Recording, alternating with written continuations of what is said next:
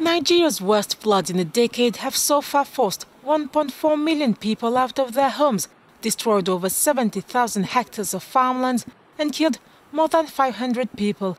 As the country braces for more high-intensity rain, the National Emergency Management Agency spokesman blamed the high level of damage on violations of regional rules and construction near waterways.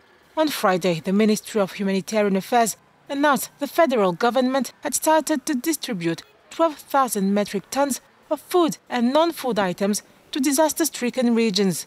Floods have affected 31 of Nigeria's 36 states, including the capital,